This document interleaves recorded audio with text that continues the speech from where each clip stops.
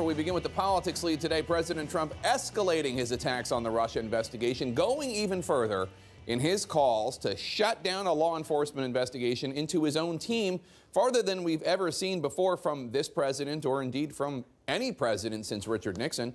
Trump tweeting today that, quote, Attorney General Jeff Sessions should stop this rigged witch hunt right now before it continues to stain our country any further. This is now official White House language for describing a law enforcement investigation, signed off on by the president's own Justice Department and defended by the president's own FBI director as not a witch hunt.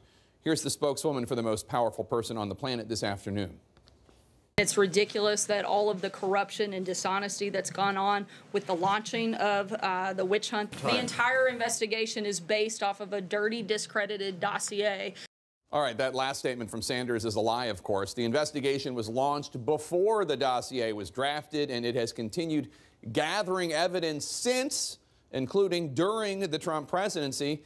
Special Counsel Mueller is, of course, also investigating the degree to which President Trump and his team have tried to stop the investigation, with potential obstruction of justice charges at play. With that in mind, no doubt, the president's lawyer, Rudy Giuliani, quickly stepped in to insist that the presidential tweet calling for his attorney general to stop a law enforcement investigation was not, in fact, obstruction, because the president said Sessions should stop the investigation, not that he must stop the investigation.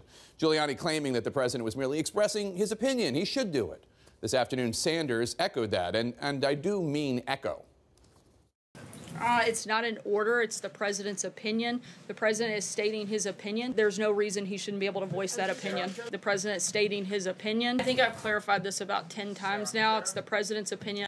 Opinion or official order. Senator Susan Collins, Republican of Maine, gasped when a Bloomberg News reporter read her the president's tweet. Geez, Senator Collins said, this is unbelievable. Those comments are totally inappropriate. The president should not be talking about the investigation at all, unquote.